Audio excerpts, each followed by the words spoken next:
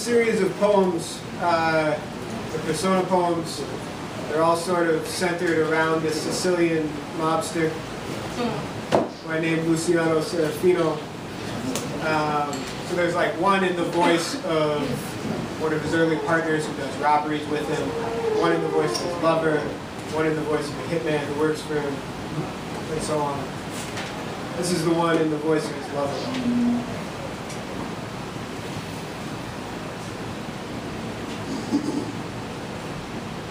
Even now, the affair over the church empty, I cannot do a thing but tear off this Italian suit and rage at the mirror, at all the vain accoutrements of love Luce gave him.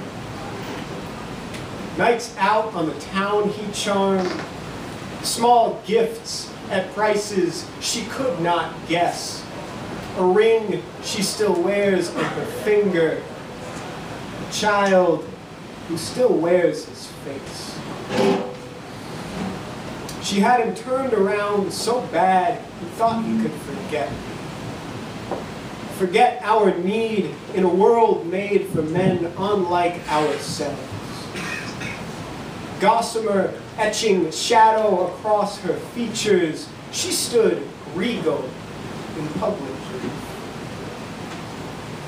She who failed to answer the voice of his blood, the voice singing under his shirt for a supplicant, a man to worship the brutal fact of his body, to beg from him a carnal grace. I knew the talk on every corner's sideways mouth, how Serafino washed his bloodied hands in wine, toweled off with $100 bills.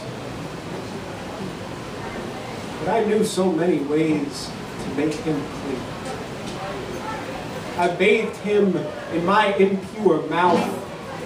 I held his stone of grief, his stone of fury in my body's egress until his sweat confessed.